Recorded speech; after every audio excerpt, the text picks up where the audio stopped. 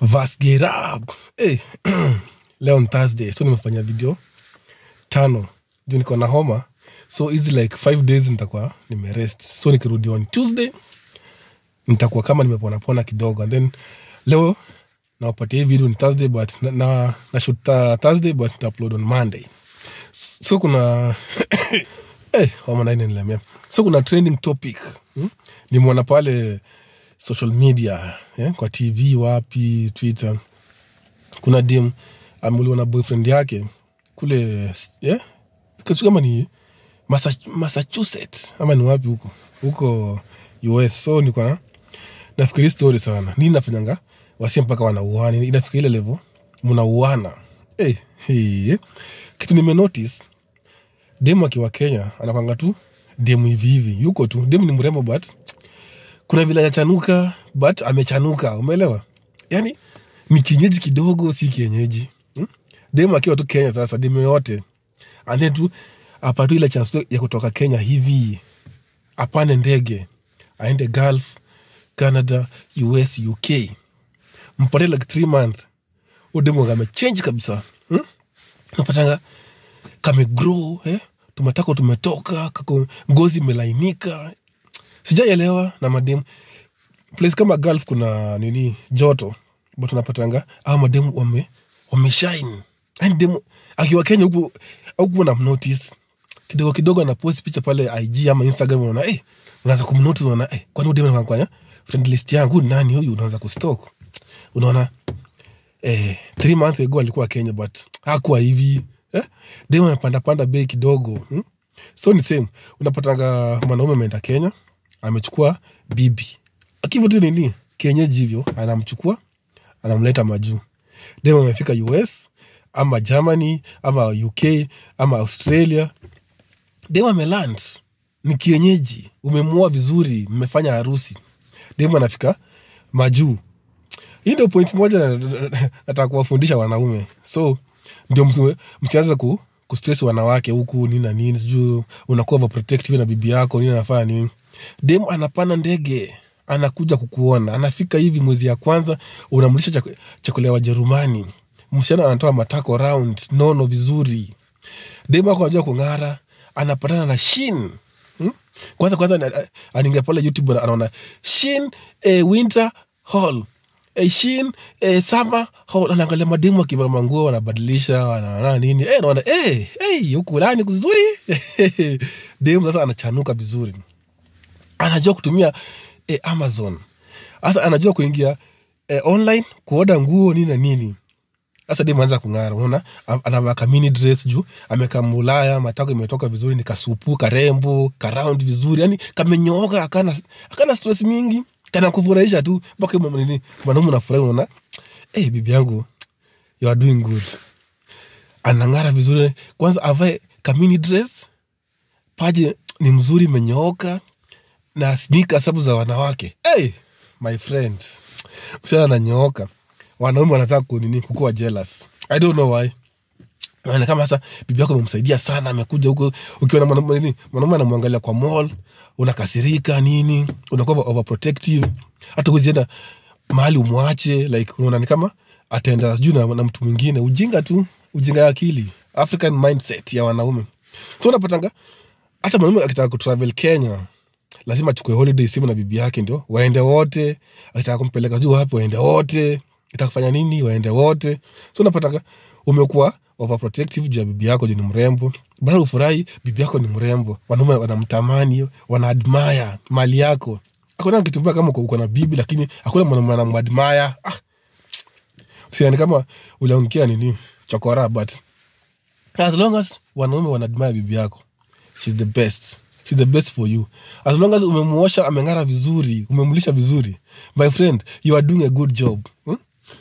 Ile kitu iko sasa, mwache kuwa jealous, wacha bibi ajienjoy. So unapatanga wase demu sasa nini akijua ile rights yake, amejua rights yake.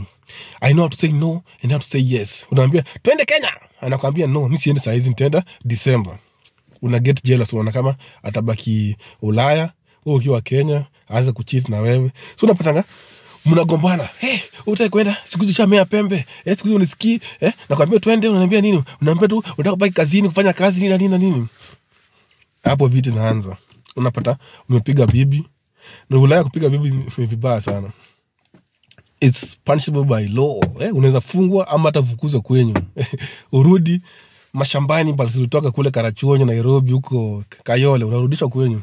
So unapatanga mmeargue like kwa gari, mmepigana nini, mgonga vibaya, dema enda Sayuni, anakufa.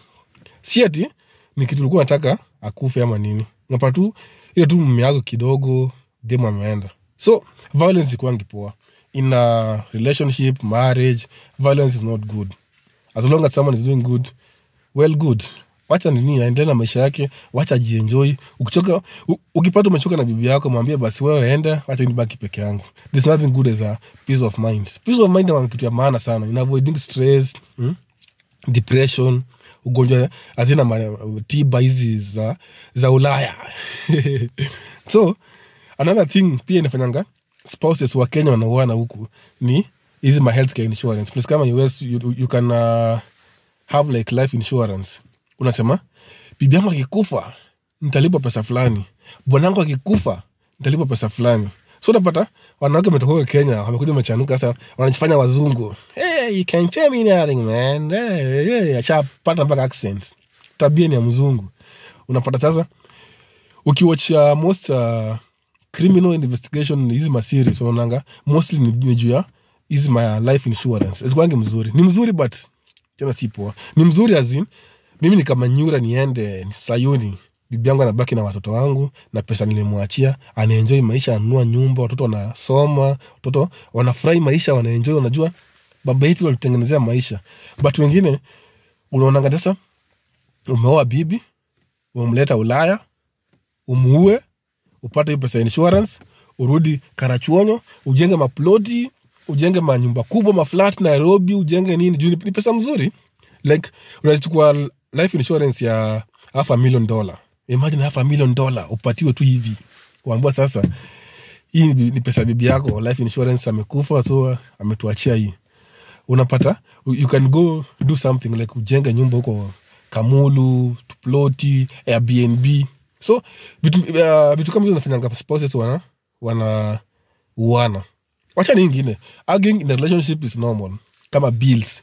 Bibi yako kwa jealousy, mtoto wa jirani anavaa Air Force, wangu hajavaa, wewe unatumia mama yako pesa mingi, wangu mtumie kitu. Hiyo ni kawaida kwa marriage, hiyo ni kawaida. Hiyo msiuane na msipigane ama nini. Ni vitu mnakaa chini, mnasort, mnaongea like okay, let's do this. I'm wanting this, you're wanting this.